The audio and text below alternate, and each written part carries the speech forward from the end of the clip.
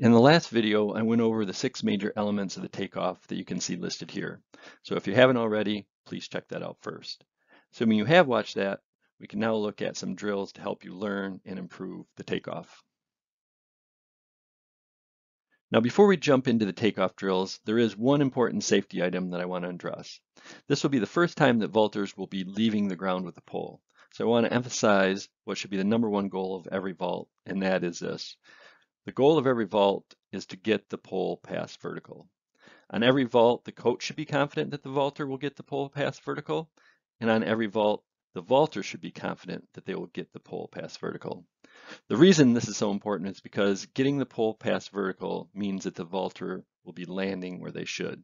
So if the coach or the vaulter is not confident that the pole will get past vertical, then there should not be a vault until the required changes are made so that both are confident of this. The first takeoff drill is the jump up drill. In the previous video, I mentioned the following 3 keys to a good jump up at takeoff. The takeoff step should be under the hips, the takeoff step should accelerate into the ground, and the posture of the vaulter should be tall. And those 3 keys are good, but in that video, I think I might have slightly overemphasized how far back the foot should be under the hips. Now to the vaulter, it will feel like the takeoff foot is under the hips. As a coach, you'll probably find that you are cueing vaulters to get their takeoff foot more under their hips because they're typically going to want to reach it out in front of them. But in reality, the ideal location for the takeoff foot to strike the ground will still be out in front of the hips, like Claire's is here. And you can look at any professional vaulter, and this is about where their takeoff foot is going to strike the ground. Mondo strikes the ground with his takeoff foot maybe a little further back than anybody else I've ever seen, but it's still out in front of the hips.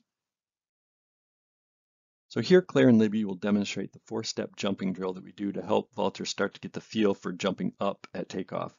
And again, we're looking for the takeoff step to not be too far in front of the hips, for the takeoff step to accelerate into the ground, for the posture of the vaulter to be tall, and for the takeoff foot to strike the ground flat, so not heel first or toe first. Now when it comes to jumping up at takeoff, you will hear some people talk about the penultimate step and about lowering the hips and about having a long stride into a short stride. But for the pole vault anyways, I think discussion on that topic can easily be overdone. I find that just cueing vaulters that the takeoff stride will be a little bit shorter and quicker than the others, such that it feels like the step is under the hips, is usually enough to get the job done without overcomplicating things. So once the vaulter gets the idea of jumping up off the ground to take off, they can then add the pole and the plant. Here Claire and Libby will demonstrate the 4-step jump up drill with the pole and plant. While doing this, they will still be working on the very same jump up cues, just adding the pole plant. Now since the plant will be added here, you'll want to make sure that the timing of the plant arm movements match up correctly with the steps. And you can go back to the video on plant for a review on that if you're not sure. Also, please note that this should be done on a smooth surface to ensure that the pole tip will slide across the ground. The third drill I have vaulters do to practice takeoff is the sand vault, or in this case, the turf vault. And within this category of drills, there's a progression that I typically use. To start off with, athletes will now be leaving the ground, so the first thing that needs to be done is to determine the correct pole grip. Once that's done, the first turf vault is a 2-step with overhead carry. The second is a 4-step with plant. The third is a 6-step with plant. And if needed, I will use a platform takeoff as well. Here Claire will demonstrate how to obtain the correct starting pole grip for turf vaults. She'll start with a pole alongside her, reach up as high as she can, go up 2 more grips, and then that's where she'll place her top hand. Here Claire and Libby will demonstrate the turf vault with 2 steps and an overhead carry. I start with this configuration to ease vaulters into the drill progression. The 2 steps keeps things slow, and the overhead carry keeps things simple. Claire will now complete this drill while I mention some of the things to look for.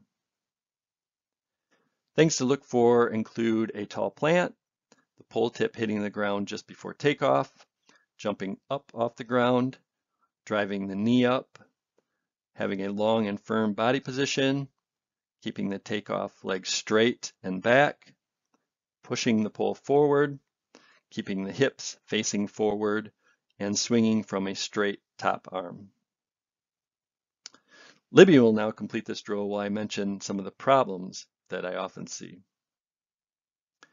Problems I often see are the pole tip hitting the ground at the wrong time, planting with a bent top arm, pulling up with the top arm, a constricted tight body position, hips turning towards the pole, and veering off to the side while swinging from the pole.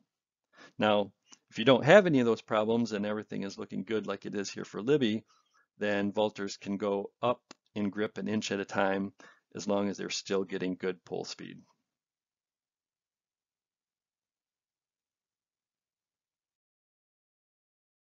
Next in the progression is to add the plant to the drill. Here Claire and Libby will demonstrate the turf vault with 4 steps and the plant. Things to look for here are the same as with the last drill, except that now you need to make sure that the timing of the plant arm movements match up correctly with the steps. And again, you can go back to the video on plants for a review of that if needed.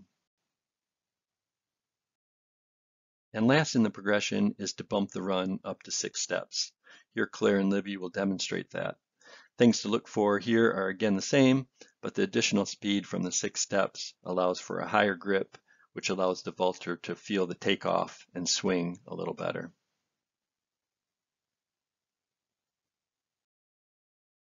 I mentioned a few moments ago that there are a few errors that I often see new vaulters make when completing these drills. So if you've given them several cues to correct the issues and they're still not quite getting it, you can try the platform takeoff drill. This drill slows things down a bit and omits the run so the vaulter can more easily focus on the correction that they need to make. Now, the 24-inch platform that you see Claire and Libby use here is a little taller than you'd probably want to start with. Something in the foot range would probably be better. And you can lower the vaulter's grip and move the pole tip closer to the platform so that the vaulter doesn't need to jump at all, but simply step off the platform. Once the vaulter is comfortable with the turf vault drill variations and doing them correctly, they can move to the pole vault pit. A few points to note though before taking that first run down the runway. And the first is this. Jumping into the pit for the first time is very intimidating for most vaulters. So begin by acknowledging this for them so they don't think they're being wimps, and let them know they should not let this slow their run down. Second, this will be the first time vaulters will be landing in the pit feet first, so let them know that they should be mindful not to roll their ankles.